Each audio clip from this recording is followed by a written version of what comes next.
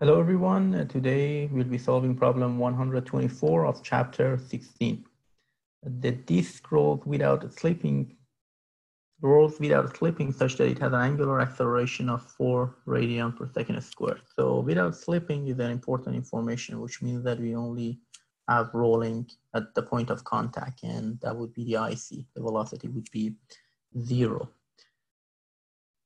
Determine the acceleration of point A and B on the link and the link's angular acceleration. So we want to find omega AB, the angular acceleration of the link, and also acceleration, not angular acceleration, but acceleration at point A and acceleration at point B.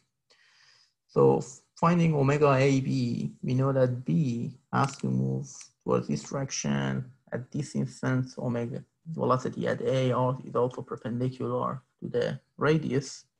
So if I draw a perpendicular line, I can find IC, instantaneous center of zero velocity. I can see that its identity is located at infinity. That means that omega AB is 0. And at this instant, I have only translation. And this is true for only this instance. At an instance different, if point A moves to a location here, the velocity would be different and we would have an IC. So we found one of the unknowns. Now we need to find the other two unknowns, acceleration at A. But before we delve into the equations, we need to remember for a disk that is rolling, at a point of contact on the ground, the velocity is 0. So here, the velocity would be 0, but the acceleration is not necessarily 0. You have two components of acceleration. The tangential acceleration is 0, but we have a normal acceleration, r omega squared, and that's towards the center. So that would be this component, r omega squared. Let me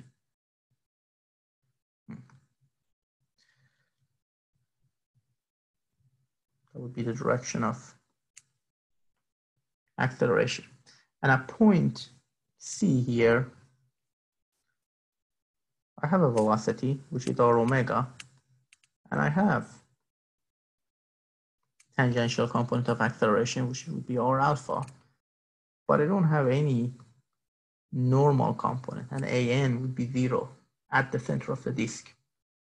Because the center of the disk is not moving towards a curvature, the center of the disk is moving straight. So at an instant later, still the center would follow this path. But a point of contact at a moment later would be somewhere else. So it's moving around the center. It follows the curvature, the radius of the disk. So you need to remember that at the center of the disk, we have a velocity and we have acceleration, the tangential component of acceleration. At the point of contact, if it is rolling, that would be our IC point. So we don't have any velocity. The velocity would be 0. The tangential component would be 0, but we have a normal component. So we need to remember that when solving problems with regards to disks. So I'm interested in finding the acceleration at A.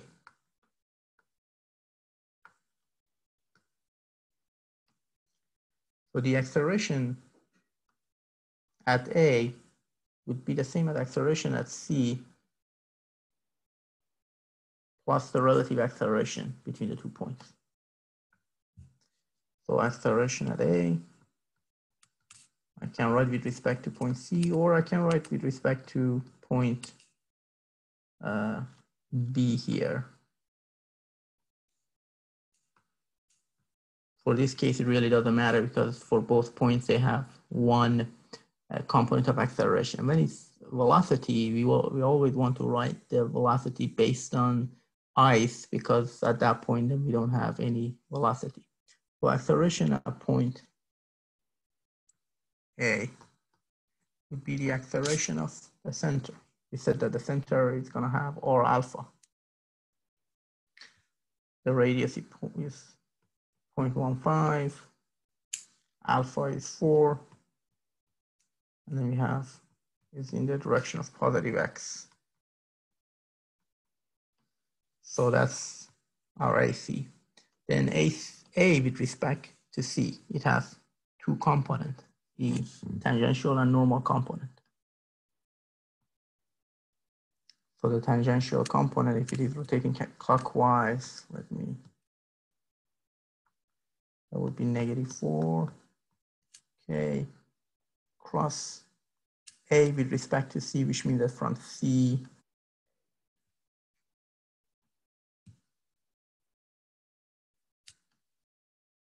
so positive 15, 1.5 J, and R omega squared from A to C,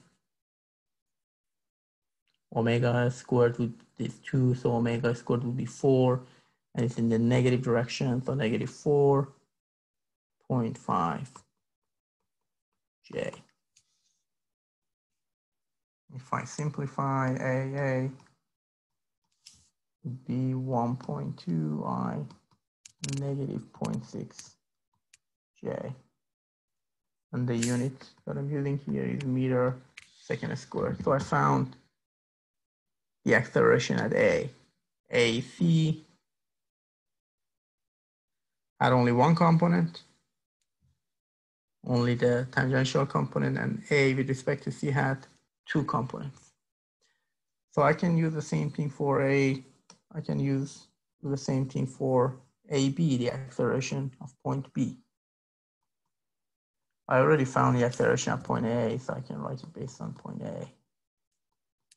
AB with respect to A. So I already have everything about point A. I just need to find AB with respect to A. So let's find AB with respect to A. Because its acceleration has two components, so it has alpha AB cross RB with respect to A minus A B squared RB with respect to A. But we found that omega AB is 0 because it only has translation. So AB with respect to A will only have one component. So AB with respect to A, alpha AB, I don't know the value for alpha AB, so just write it alpha AB. K, I'm assuming counterclockwise, or BA, so I need to write from A to B. Let's clean up the image.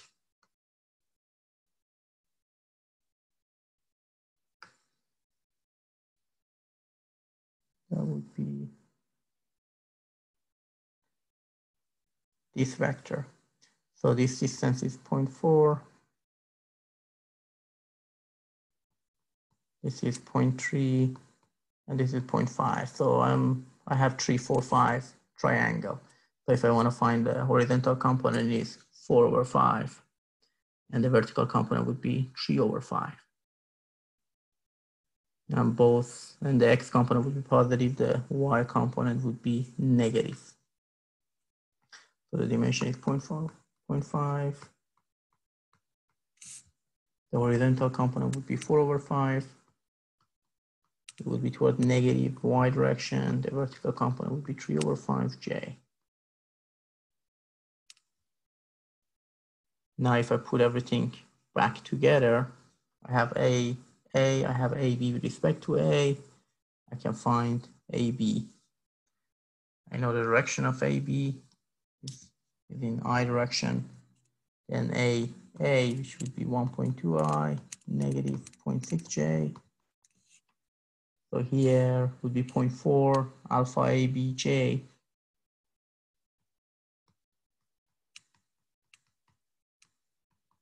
Plus 0.3 alpha AB I. To find AB, I can write the I component. On the left side, I have AB. On the right side, I have 1.2 plus 0.3 alpha AB. So I can find AB. I need to write the J component as well. On the left side, I have nothing, it's 0. On the right side, I have 0.6 plus 0.4 alpha AB. From here, I find alpha AB 1 radian per second squared. Then if I replace it, AB would be 1.65 meters squared. So the problem was asking for AB. I found AB, and alpha AB is 1.5. I assume counterclockwise, and counterclockwise is true. That's the direction of angular acceleration of link AB.